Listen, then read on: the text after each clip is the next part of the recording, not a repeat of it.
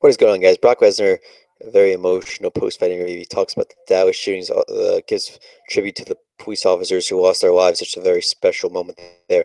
Very humble post-fight interview for Brock Lesnar here. UFC 200, what a special moment. He is back fighting at UFC 200, 5-year break or absence, whatever you want to call it, from his last UFC fight. But here he is back in business fighting, and a special post-fight interview. I'm trying to find the full post-fight interview to see what he said, but I know he talked about the police officers who lost their lives and how we need to, like unite our country and everything. We need to stop all this crap. I think he referred to himself as a white boy or something. So I think, yeah, shout out to the Dallas people. So a very special moment there. Very classy move by Brock Lesnar, but he's such a classy guy. So I would expect him to do something like that. Obviously, he didn't know exactly what he would do.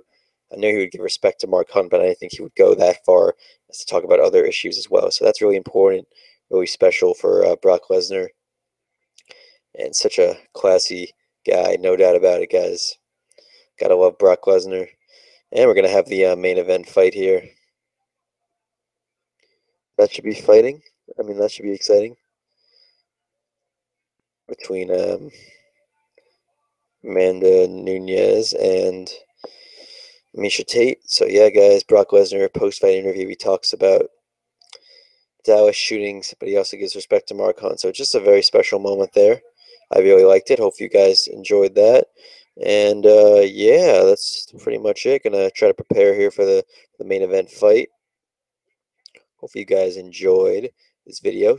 Be sure to subscribe to the channel, like the video, all that good stuff.